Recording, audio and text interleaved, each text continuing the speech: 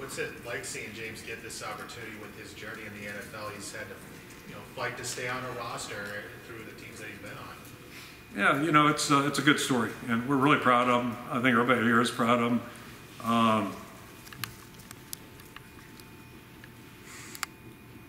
It's a good story. A guy went from treading water here for a year, practice squad. He got cut again this year. He was hoping to make the roster in Houston, didn't make it, and then 2 days later, got put on the roster up in Denver. So, it's a good story, sticking with it, chasing your dream a little bit. And I always tease him. I said, he's gone from a day-to-day contract, now he's got a week-to-week contract. So he's improved his lot in life. But that is the reality of NFL.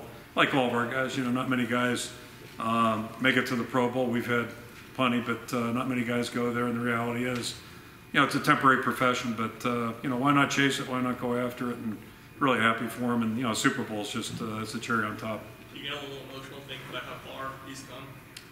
Yeah, I do. And it's just again, it's a good story. And we've had a lot of them here, but it's just really proud of him sticking with it.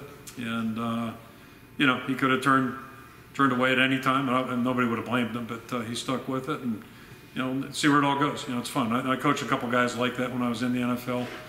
Mike Flynn played for us at Maine, and I don't know how many times he had been cut. We brought him to camp only because we got just decimated with injuries. Whatever year that would have been.